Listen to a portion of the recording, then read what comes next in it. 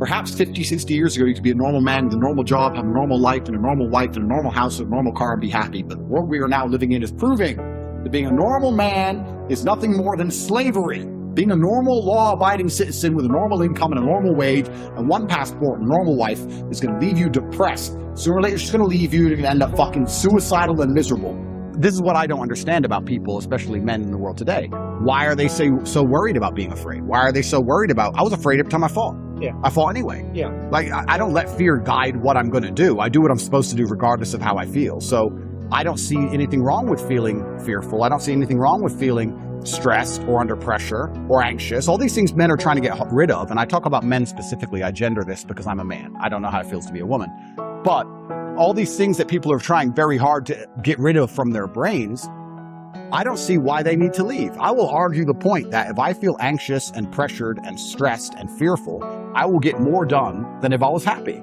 I think if I was happy, I'd just be hedonistic and just wasting my time. I think that you get a whole bunch done with these negative connotations and negative emotions, and I think that life is suffering and pain, and you're here to go through it, and that sooner you get used to the taste, the more successful you're going to be. I have no interest in trying to change the flavor, my friend. The flavor of life is pain, and I will eat all of it. And it doesn't matter if they put me back in jail or not. I'm not sitting there going, how can I be happy in jail? I will sit in jail and say, yes, this sucks. It's supposed to suck. Yes, I'm not enjoying this. Yes, I'm anxious and paranoid. And yes, that guy might stab me. And yes, I can't sleep and I miss my family. And this is what's supposed to happen to me. And this is how I become the best man I can possibly be. And I'm going to succeed regardless. So if you're not the person who's waking up every day going, how do I improve my existence? Then nobody is. Nobody on the planet is considering improving your one spin on Earth. No one else cares. Nobody else cares. So if you don't care, then you're fucked. So you need to wake up and care. And it's amazing to me, like you're saying, how did I find my mentors? I just tried a bunch of them. Like when I had no money, I would try very hard I'd listen to lots of different people, or I'd try different things. And I wasn't scared to invest in myself because I understand that, look, if he's taking time out of his life, then I need to reward him for it financially. And I tried very hard and I listened and I paid attention and I was never lazy. I don't believe there's a person on the planet who pays attention, tries their best, is never lazy, is on time, works hard, has a mentor, and is giving it his all, who isn't rich. I don't believe it. I think that if you do all those things, you're rich. And if you don't have any money, you're missing one of those key elements. Now, you can fool yourself and you can fool everyone else and you can pretend you're doing them, but if you're truly honest with yourself, am I finding people who are trying to teach me what I want to know, and am I trying my best? The answer is fucking no every time. For you to become rich and successful is going to require pain and suffering. And you have to understand exactly what your dream life is to make the pain and suffering worthwhile. Think about it. Have you ever been to the gym and seen a person in fantastic physical condition? They're strong, they're ripped, they're large. And you say to them, how did you get so big and strong? And they say, I don't know. Oops, it kind of just happened. Or have you ever found a really rich man or a very successful man and said, how did you become rich and successful? And he goes, I don't know, bro. I just woke up one day and it kind of happened and now I'm living my dream life. No, there is a very detailed plan and roadmap. For you to become strong, you must eat a certain way. You must train a certain way. For you to become rich, you must earn money a certain way. You must understand exactly how you're going to make money, whether you're going to be a public-facing figure like me or a man of the shadows with millions of dollars. Unknown, but extremely powerful. You have to design your dream life. What house are you going to live in? Who's your woman going to be? Is she blonde? Is she brunette? What car are you going to drive? Have you even gone on the internet and spec'd your car? You can design your dream car right now for free on the internet, and you can choose the color. You can choose the wheels. You can choose the car. Is it a Lamborghini? Is it a Ferrari? Is it a McLaren? How much does it cost to the dollar? We talk about your dream life. You don't even know what your dream life is.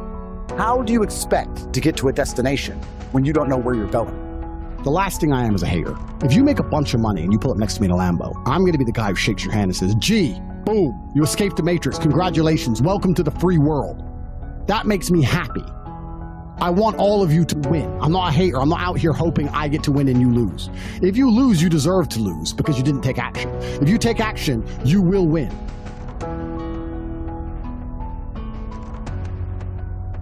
Everybody always says, if you tried your best, that's all that matters. The best is all you can do. If you tried your best, it doesn't matter what happens. It doesn't matter if you lose if you tried your best. Most people have heard that before. But there is a secret to the universe that most don't know.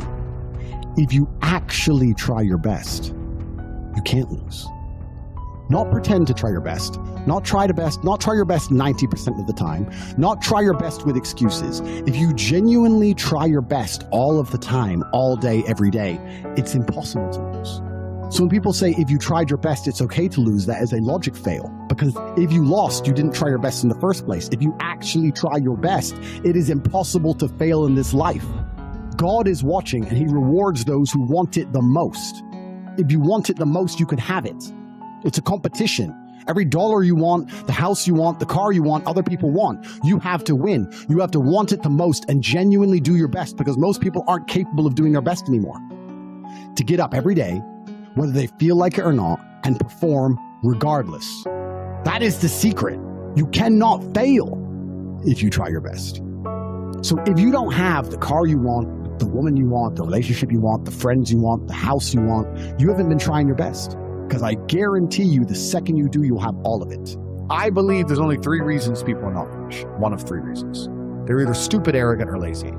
Stupid is actually the smallest category. People think, oh, you know, there's a lot of stupid people. There are, but I know a lot of stupid people with a lot of money, right? There's so much money in the world. To be too stupid to generate money, I think is less than 5% of the population. We're genuinely too dumb to ever make a good wage. Then you have arrogant and lazy, and these are the 2 most common. Lazy because people just, oh, you know, but I need time to myself. Oh, you know, but it's the evening. Or, you know, it's hyper competitive. There are people who do not need times to themselves. There are people, there's an Indian in Islam, or there's a guy in Islamabad who'll do your job online for $3 an hour and he doesn't sleep. You're going to lose, right? So if you're going to be lazy in any regard, you have to understand there are people like me who are billionaires who work 18 hours a day. When I finish this, I get into my car, I open my laptop, and I work on my way to my next appointment. I'm going to work all night until the day when I go to sleep, I close my laptop and I'm asleep. I work. That's all I do. Lazy is a big problem because people go, oh, but I just want to relax. If you just want to relax, that's fine. But you're competing against people who just don't want to relax, and you're going to lose. And the last, and I'd say that's around, a lot of people have that element to them. A lot of people are lazy. That's about 50% of people. But the main reason people are not rich is because they're arrogant. If you were to take somebody who says, I'm doing my best, I'm really trying, and you were to get an exact schedule of their last week and find all the times they've wasted time, you'd say, look, you've wasted time, wasted time, wasted time, wasted time. You know what's actually amazing? Most of those people are not even self-reflective enough to go, you're right, I'm not trying my best. You know what they'd say? Well, I have to rest sometimes. Well, I have to have a social life. Well, they'd be so arrogant because they're arrogant. I had to do my Facebook. Yeah. You'd even show them, here's where you fucked up. Well, you know, I have to, oh, you're crazy.